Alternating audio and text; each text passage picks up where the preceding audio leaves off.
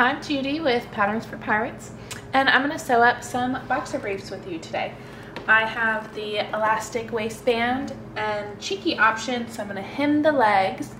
I'm using this beautiful floral fabric, so you'll be able to tell wrong side and right side. I'm going to use this for all the pieces. Let's get started. I'm going to be using my serger for most of the construction and my regular sewing machine to attach the waistband and to hem. You can also use a cover stitch machine if you're lucky enough to have one of those. The only thing I've done prior to this video is I went ahead and pressed a memory hem on my cheeky leg line, and so I went ahead and pressed that, as you can see. Alright, I'm going to grab all my center pieces. So my center front, my center back, and my crotch liner. Here's my center back. I'm going to put right sides together with my center front at that bottom notch. And then I'm going to take my liner and I'm going to align it right side to wrong side of the back piece. This will hide our seam allowance inside this seam.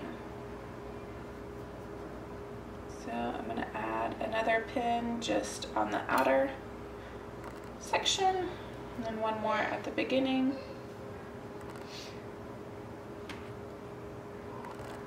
There we go. And we're going to stitch this up with a 3/8 inch seam allowance. I like to mention that since it's a little different from most of my patterns. I like to do a bit smaller seam allowance for underwear, swimwear, lingerie. So you're just trimming off a little 1/8 of an inch. Excuse me, my little one's down there playing with Nana. Alright, you're going to flip your liner and it should align with your main piece nicely and perfectly. And what I'm going to do is I'm going to take my sewing machine and I'm just going to baste along these edges. I like to use an 1/8 of an inch seam allowance. Just use my longest straight stitch. This is just a temporary hold to hold it in place. That way when I sew the next seam I don't have to worry about keeping these aligned. They'll be held in place by this basting stitch.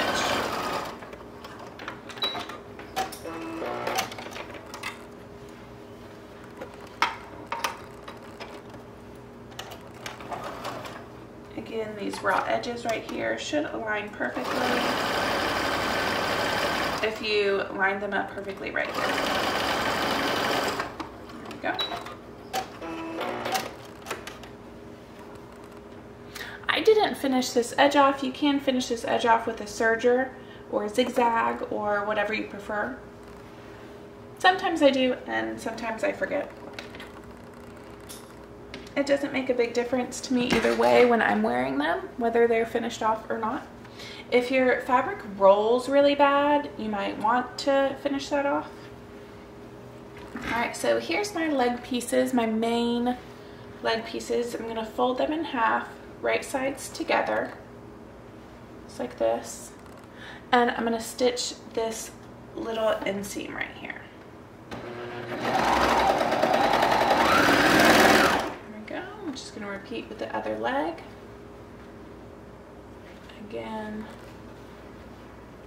folding it in half, right sides together, stitching the inseam.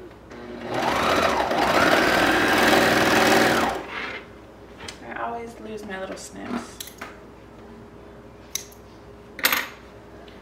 Alright, so we're going to grab one leg, it does not matter which one, and we're going to grab our center pieces, and what we're going to do is we're going to start by aligning the notches right sides together.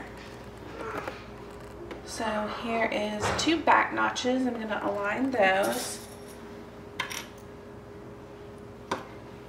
right sides together, and then I'm going to swoop around to the front and align my single notches on the front. Now I'm just gonna go anywhere else I need to add pins or clips. Sorry about that little, my camera battery died, so I had to stop and get a new one. I have just clipped my back notch, my front notch, and now I'm just adding some all along this U shape to until I'm comfortable with it all lining up and looking nice and even. I want to point out that the crotch liner seam and the leg seam do not align, and that's okay. They will not align, so don't try to pin those together. I wanted the crotch liner to kind of go in front and behind that center point, and so that's why this back seam is kind of back further than the leg seam. Alright, so there we have it. They're right sides together, front notch, back notch, pinned in between, and I'm just gonna serge this with that same 3/8 seam allowance. My husband's mowing the lawn, so excuse that lawnmower.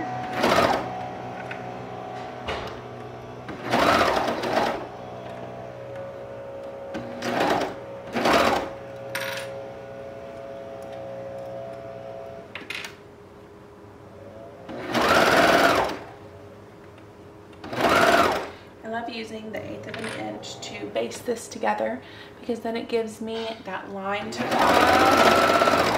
trim off exactly 1/8 of an inch. It's just a nice little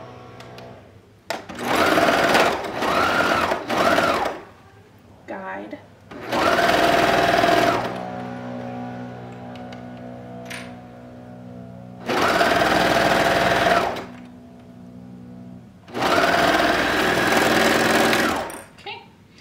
We can flip this out and press. You want to press towards the legs away from the center. You can also top stitch this if you would like. I actually really like to top stitch my undies. I feel like the seam lays flatter and smoother and more comfortably.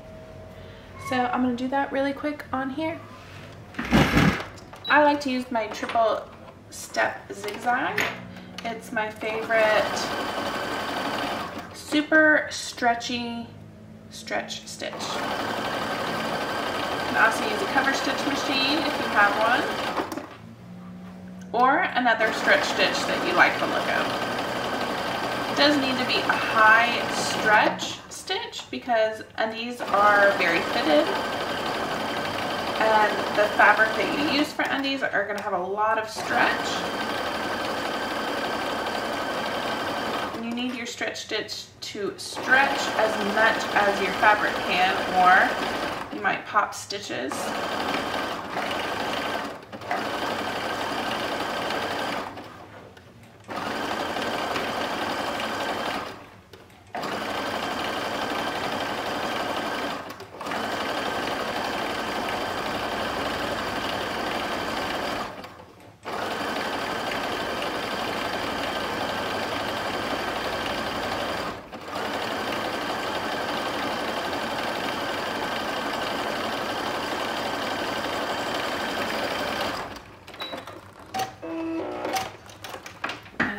Press again.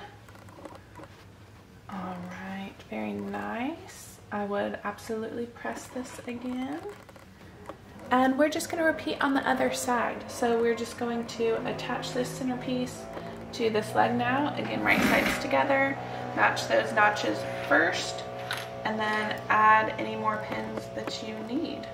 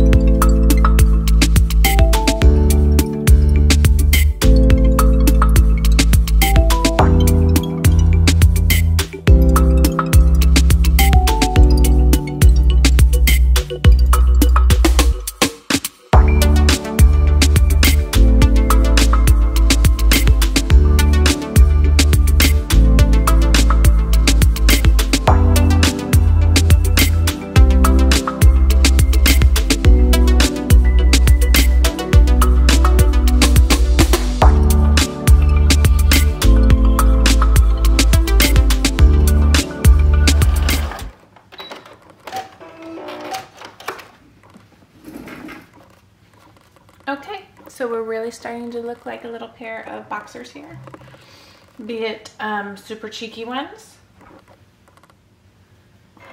And let's go ahead and add the waistband. Here's my waistband piece cut. We're going to use our sewing machine for this. I like to set it on a normal zigzag and make it as wide as possible. Mine goes to a 7 width. And then I like to make it slightly shorter, somewhere around a 1 stitch length.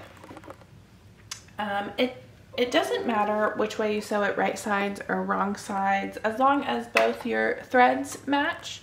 And I have the same color in both of mine. What we're going to do is we're going to butt them up nice and tightly. They can overlap a tiny bit, not much. You really want them butted up as closely as you can. And you're just going to zigzag, straddling that butt up line. Now I went up and down it. That's it. You don't need to go over and over and over again. You're going to put too many holes in your elastic if you do it a ton. This isn't going to get that much strain because it is getting sewn all along the bottom of the underwear.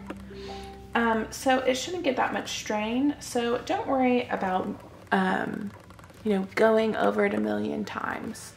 But that nice wide zigzag should hold it in place, and it looks really nice. It's nice and flat since we butted them up instead of overlapping them. If you're having a hard time with your elastic, a good trick is to cut a small piece of woven fabric, or like use a little tiny piece of ribbon that is this height or length, and that will help you stitch it on, and it will also give it some more stability if you're worried about it being strong enough. Okay, so now I'm going to mark this into quarter points using pins or clips.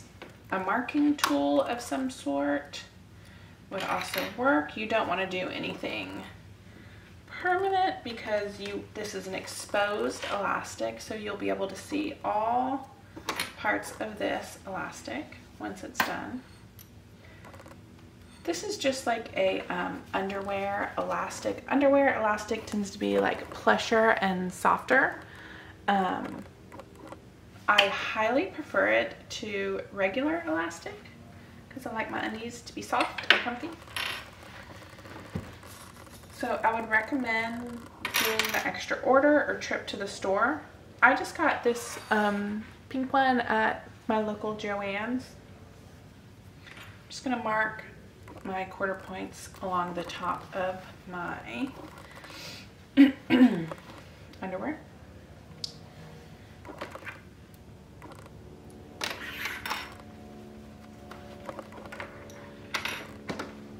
But you can get underwear elastic at your local craft store like I did, or online.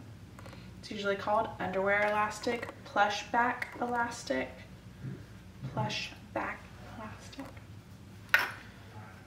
And you can really get any width that you like. The thicker the elastic, mine's pretty thick, the thicker the elastic, the tighter it will feel. So if you prefer looser, you can get a smaller elastic. And I just kind of like the way the thicker it looks. It will make the rise a little bit higher that I'm using a thicker elastic. I wouldn't go so small as like a picot. You might need to tighten it up if you go so small as a picot elastic, which is really, really thin. Little elastic, I don't. Same as like fold over elastic. If you're going to use fold over elastic, you probably need to tighten it up a little bit. This is going to feel a lot snugger and tighter than those teeny tiny little elastics. Alright, so what we're going to do now, which actually I probably should have done prior to marking my quarter points, is I am either going to take some kind of marking tool and mark all the way around 3/8 of an inch. Or what I like to do is I like to baste. I feel like it's a little quicker and it comes out really easily. And you can do 1/4 of an inch or 3/8 of an inch. It's not going to make, it's only going to change the rise by 1/8 of an inch, which you're never going to notice. But if you don't want to trim off any of the underwear after attaching the elastic, you can go down to 1/4 of an inch. It doesn't matter, whatever your preference is. I'm going to do the 3/8 because I'm already doing a thicker elastic. I don't want the rise to be too high. I already did a mid-rise, so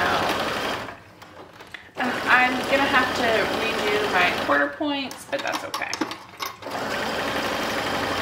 If I was just marking with a marking pen or chalk, I wouldn't have to remove them. I do recommend this step though. It makes attaching the elastic so much easier. I know it's an added step. Sometimes people don't want to do the added step, but it just makes the next one so much more pleasant. You're going to end up saving time if you just take the time to mark it in any way. Basting like I do, or marking with a pen, that also doesn't take very long at all. It's going to save you time and frustration, and your waistband will look a lot better as well. The exposed elastic seems really easy, stick it on top and top stitch, but sometimes it's hard to get it nice and even, and this really helps. So I have it all 1/4'd again. I have it marked. I'm just gonna turn off this machine. Move it over to the side. Don't look at my little fuzzies under there.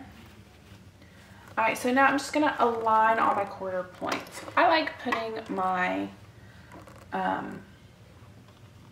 my seam in the back. It really doesn't matter if you prefer it on the side or the back. And what I'm gonna do is I'm gonna move the clips and replace them with a pin. No choice here, you have to have a pin.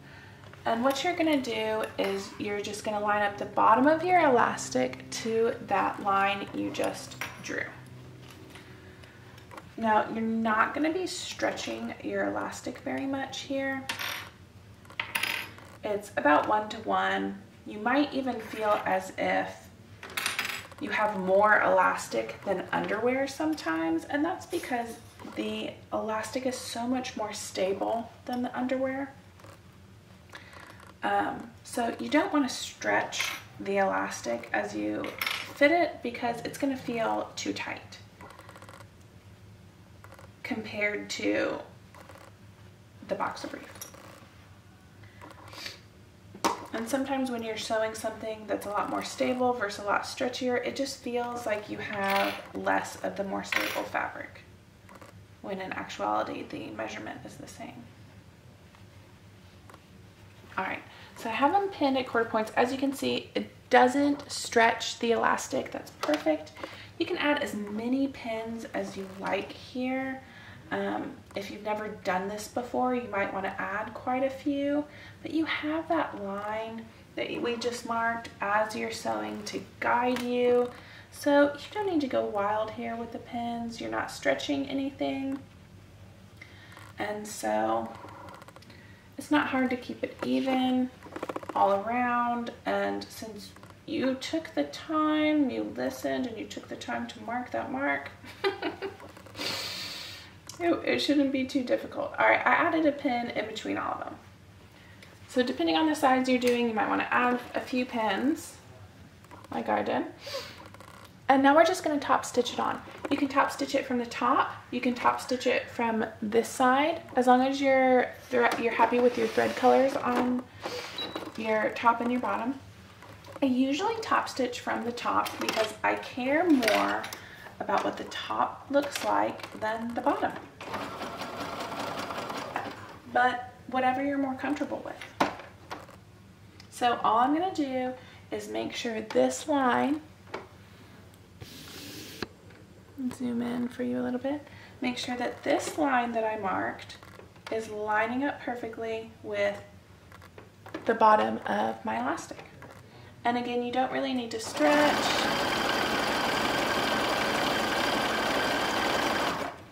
As you sew, you might feel like maybe you have more or less of one, but they should be really close to being even.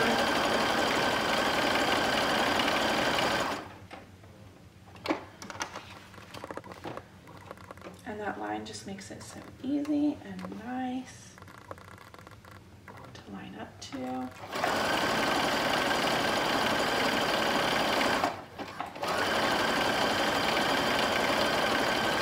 I'm using a triple step zigzag again. It's my favorite high stretch top stitching stitch.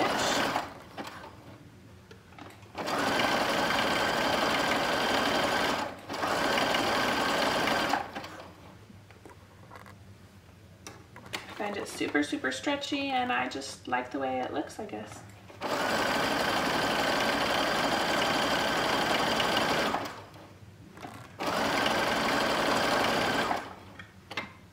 Ooh, got myself a little bit.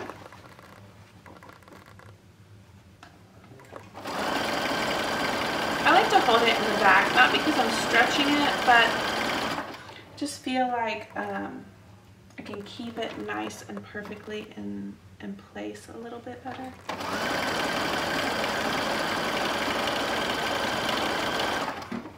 It's important to get it nice and even around the top, or else you're not going to be happy with the way it looks once you're all finished. So see, since I did the 3/8 of an inch, I'm going to have some to trim here.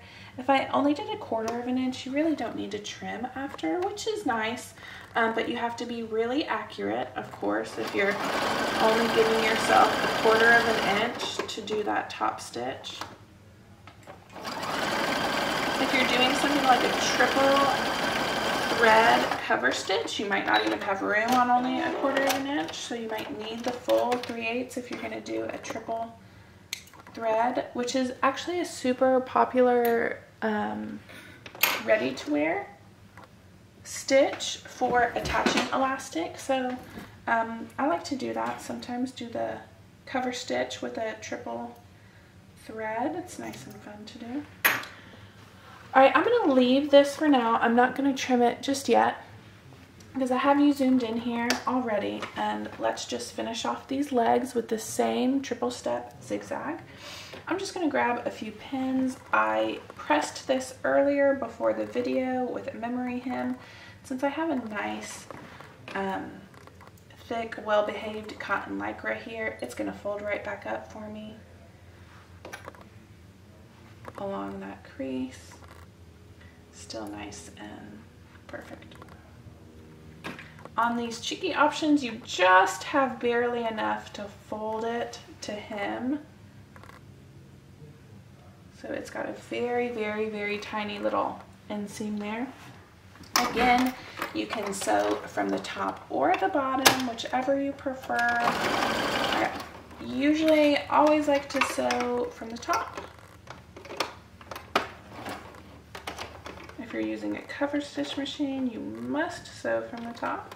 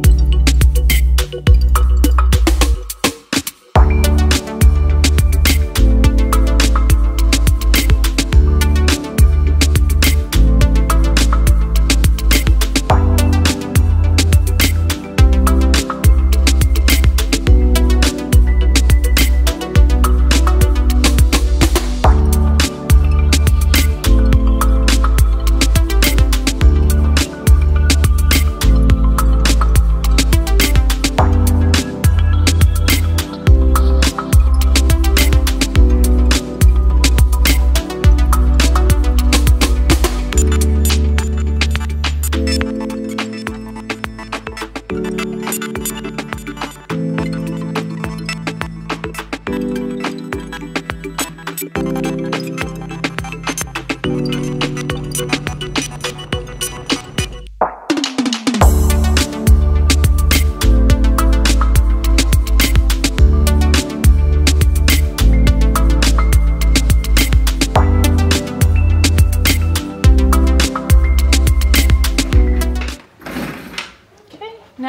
the only thing we have left to do besides give everything a good press is trim anything we need to trim.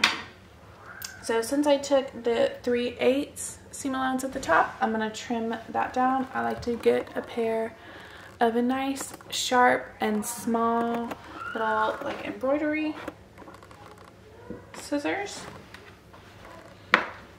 And I'm just going to go in with my scissors and trim it just above that top zigzag part. Makes it for a nice clean inside.